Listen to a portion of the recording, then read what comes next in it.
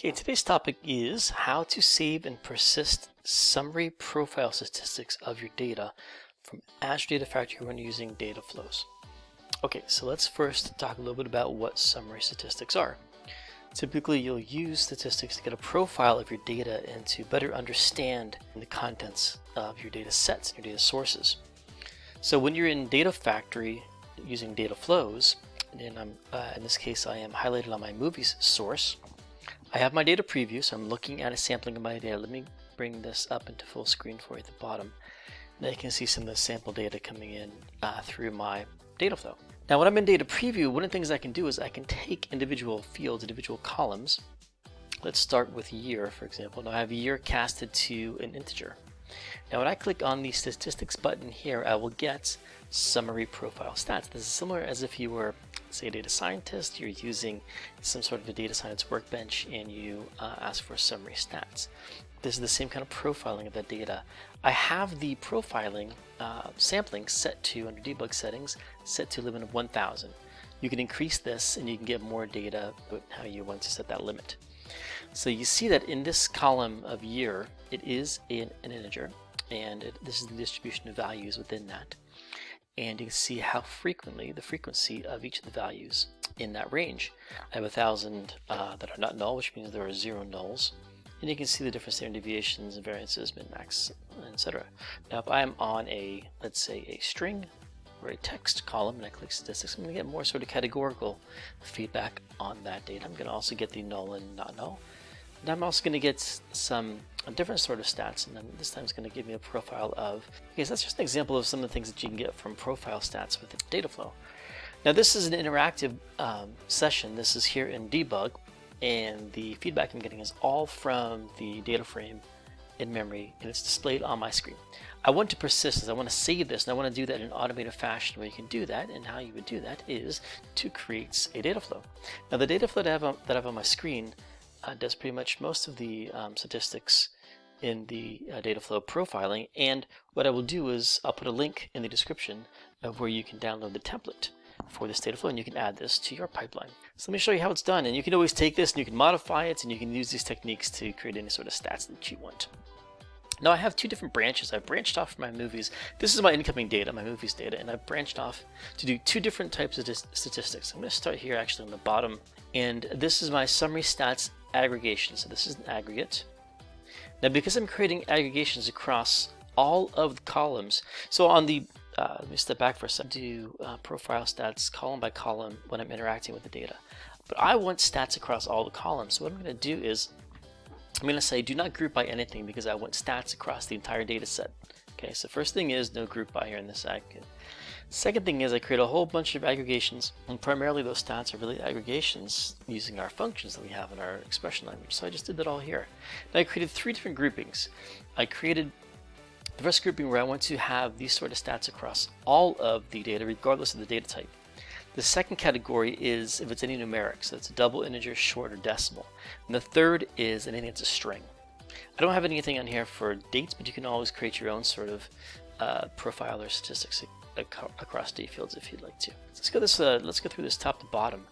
Now I'm using a feature within data flow of the column patterns, and this allows me to do these things like, say, for example, I can just say true, so any column at all matches, then do these things.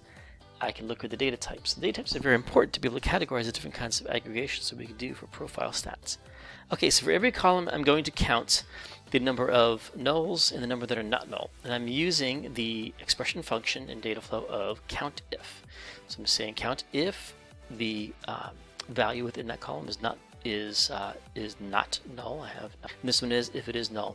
Now the special character of $$ specifies each match within that category. So this category is true, which means every column will match. So every column, essentially $$, think of it as the same sort of equivalent of this. So every column that comes in through the data, through every row, will be matched by $$. So I'm just saying every time you see that, counts the number of nulls and not nulls. Same thing happens down here for the numeric types. And what I'm doing on the left is I'm creating new columns. The left-hand column is the name of the field that you want to create. So I'm generating new field, which is going to be $, the name of the incoming field, this field, plus underscore, and then standard deviation, min, max, average, and variance. And all I do is I just use the equivalent function in our expression language.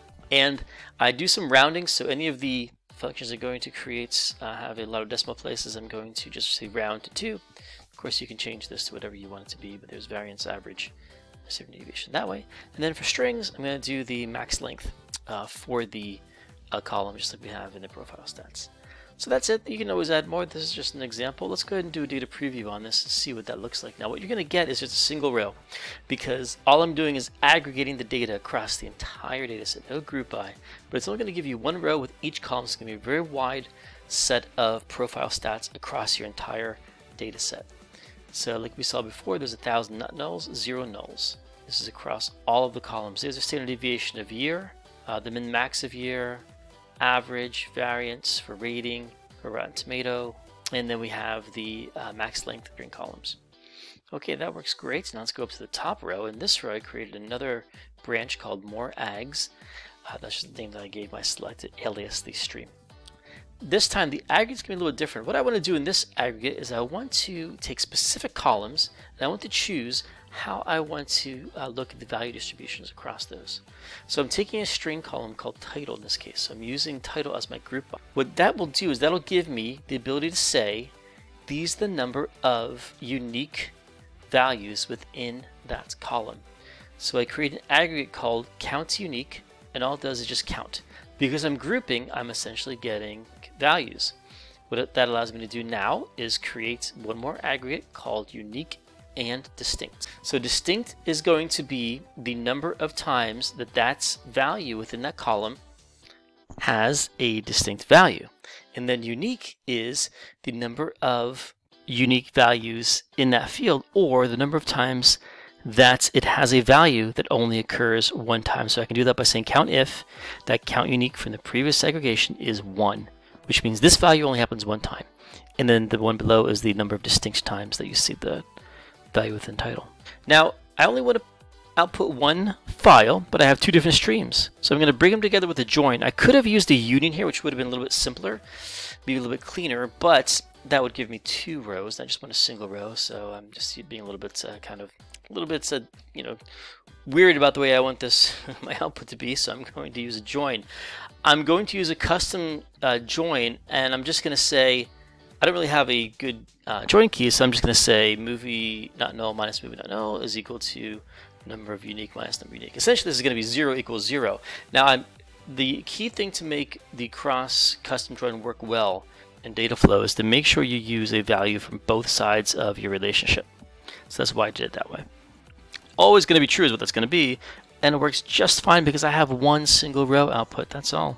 This is going to combine all those columns into one single row. And there's the data we had before, and all the way at the end, we see that we had 966 unique values that only occurred one time, and 983 distinct values within the data set. So go over to the pipeline now. We can execute this. We go ahead and debug, and we'll be able to get our output. Look at the output. This should take a little bit less than a minute to run, so we'll come back about 45 seconds. Okay, so that completed in 49 seconds. Let's go and look at the file that came out of that. There's the CSV, and there is all the profile stats saved in a file for you. Okay, so that is it, and thanks for watching.